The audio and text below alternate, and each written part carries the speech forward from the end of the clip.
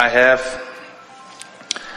been not really finding a passion for my, call it career path. So I've been trying a lot of things, but not really feeling the burning desire for any of them. And I'm trying to find the answer for that and just to kind of feel what's... But you see, don't you just love it that in sort of moving around through things that aren't very satisfying, the desire for something more satisfying comes. In other words, think about this vibrational escrow that you are in the process of accomplishing. So when you are doing work that isn't very appealing, you want more appealing work. When you're doing work that isn't very satisfying, you want more satisfying work. When your work feels not uplifting enough, you want to be more of an uplifter. When your work doesn't pay enough, you want it to pay more. When the people that you are working with don't recognize your value, you want your value to be more noted. When you don't feel that your work is important enough to make a difference, you want your work to make a difference. So all of this time that you are spending as you're sort of sifting through is creating a vibrational escrow. And it's so interesting. Jerry and Esther were having this discussion as they were driving up yesterday.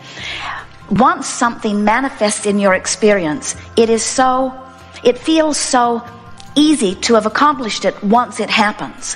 Where before it happens, it doesn't feel so easy to you. But if you understood that it's over there in vibrational escrow and that it's on the brink of happening, then you would soften your resistance and things would come to you more readily. So when you say, I cannot find my career path, what you mean is I haven't gotten the vivid idea and I haven't taken the exact action steps in order to bring myself into view of what I really, really want to do. And we want to say that may be true, but something else even more wonderful is happening, because all that you are living is creating a powerful vibrational escrow. And here's the thing we want you to hear. This is the answer to your question. You find that path by feeling your way to it. In other words, first it might feel like revenge, then it might feel like anger, then it might feel like frustration, then it might feel like overwhelmment, but then it might feel like hope. And about the time it begins feeling like hope and belief, you'll begin to say, I think I'm getting a glimpse of my path.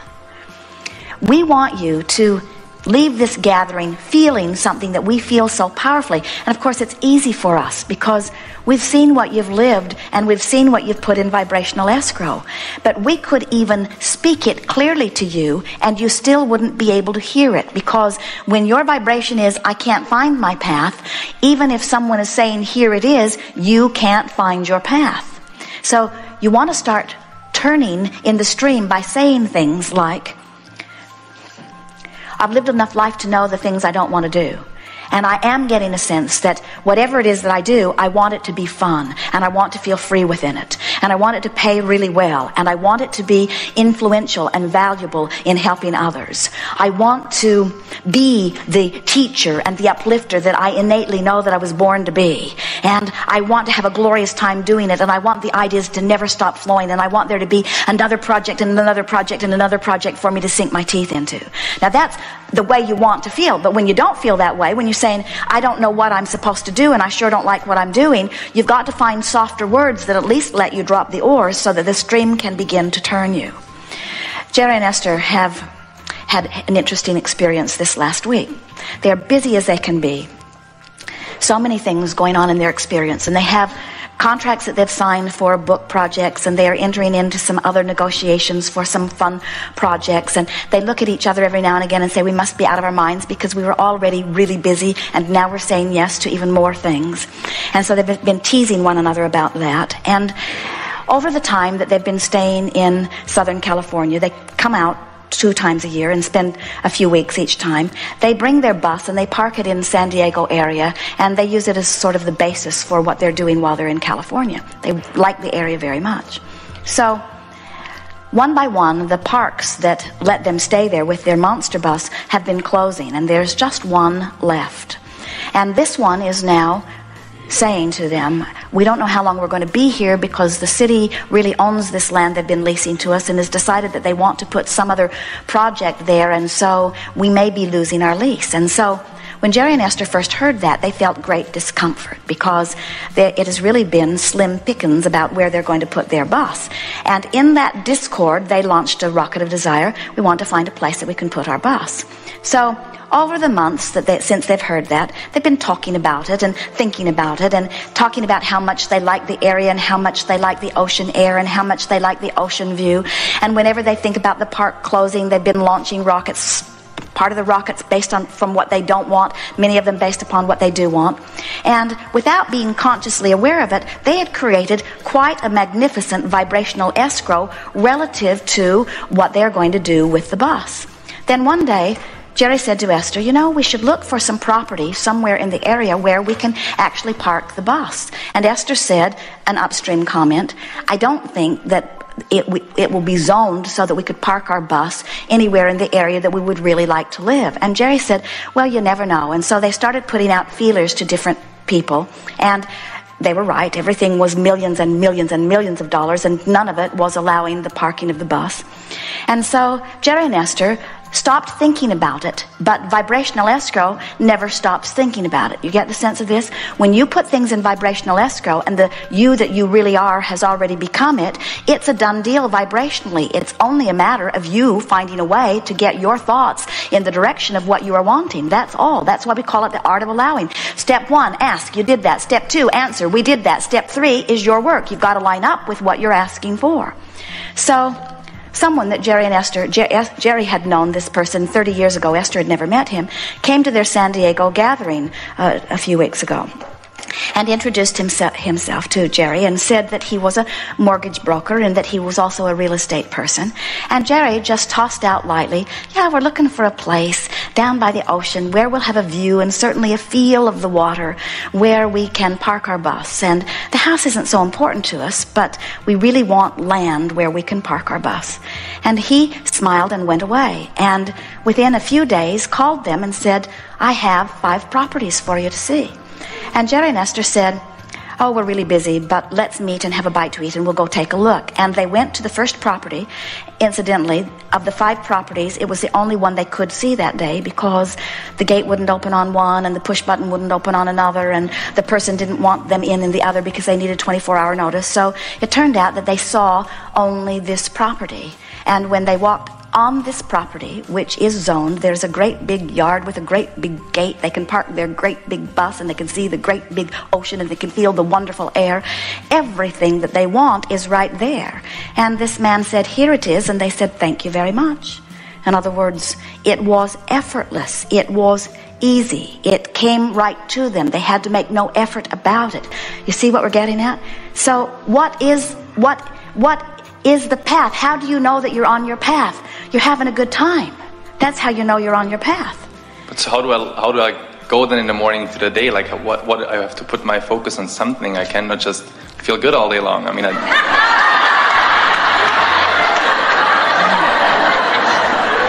do feel good every day. It doesn't matter what happens anyway. But just concerns me a little bit. Feeling good is not gonna. It is. I know it is actually.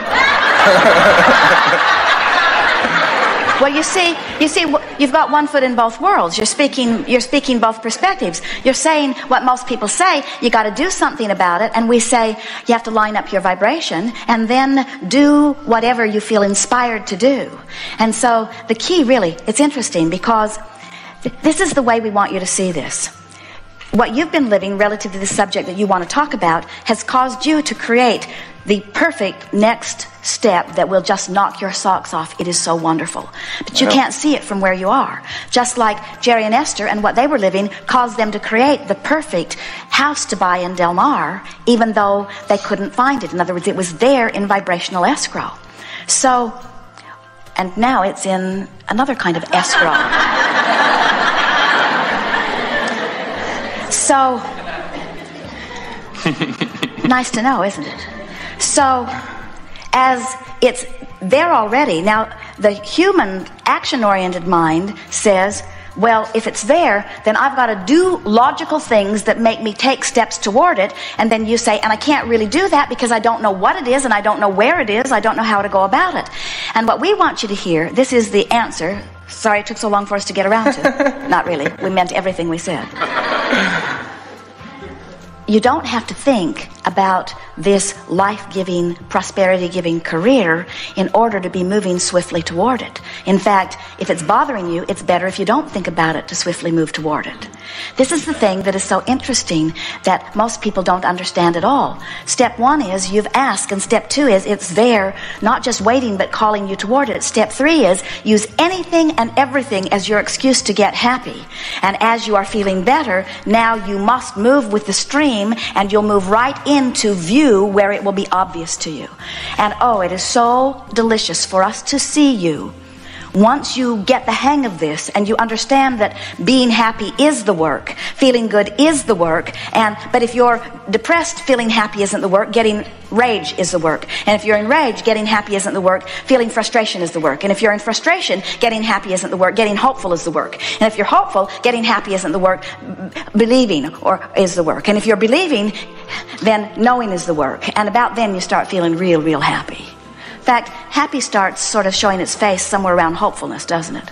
So when you realize that your work is just to use anything and everything to make yourself feel better, and that what you want is a done deal already over there waiting for you, now you are experiencing the art of allowing.